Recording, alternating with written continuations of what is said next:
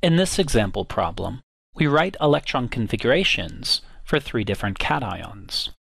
Our problem reads, write the electron configurations for lead 4+, iron 3+, and silver+.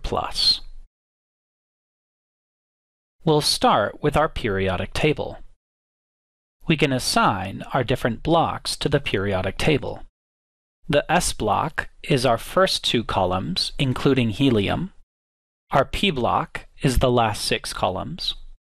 Our D block is our transition metals. And our F block is our inner transition metals. According to our rules for quantum numbers, the S block begins when n equals 1, and we can continue numbering down for the rows. Our P block begins when n equals 2, and we can continue numbering down. Our D block begins when n equals 3, and continue numbering. And our F block begins when n equals 4. Now we can find our electron configuration for lead, and then we'll adjust it to create lead 4+. We'll write the shorthand electron configuration. So the noble gas that precedes lead is xenon. And then we're filling our S block with cesium and barium, and that's the 6s2. Then we need to move through our F block, so 4f14, and then to go to mercury, that's our D block, 5d10, and we have 2 additional electrons in the 6p subshell. Now we have our electron configuration for lead, and we need to adjust it for the electron configuration for lead 4+. When we create the electron configuration for a cation from the electron configuration for the neutral atom, we remove the number of electrons according to the charge from the highest principal quantum number. The highest principal quantum number with electrons is n equals 6. So we'll first remove the 2 electrons from the 6p subshell.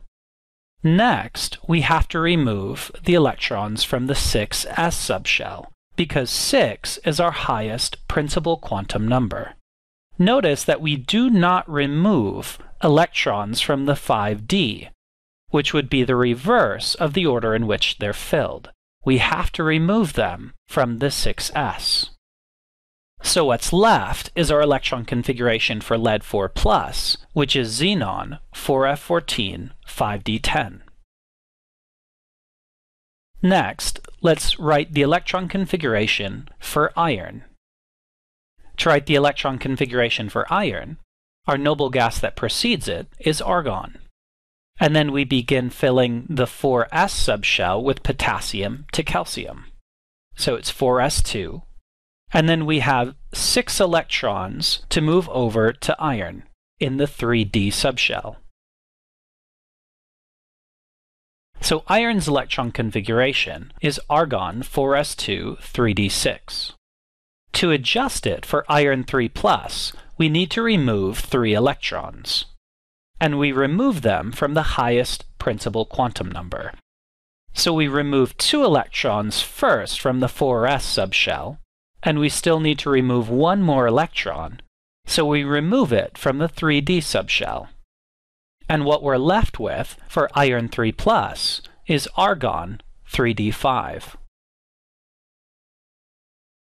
Next, let's write the electron configuration for silver. The noble gas that precedes silver is krypton. The next electrons go into the 5s subshell. And then there are 9 additional electrons to get over to silver. We may think that this is the correct electron configuration for silver. However, one of the electrons from the 5s subshell actually makes it into the 4d subshell to fully fill our 4d. This is one of our exceptions when filling our transition metals. Silver has 1 electron in the 5s subshell and 10 electrons in the 4d subshell, because this is a lower energy orientation for our electrons in our orbitals. Now that we have the correct electron configuration for silver, we can create our electron configuration for silver plus. We need to remove one electron, and it gets removed from the highest principal quantum number, which is the 5s subshell. And what remains is krypton 4d10.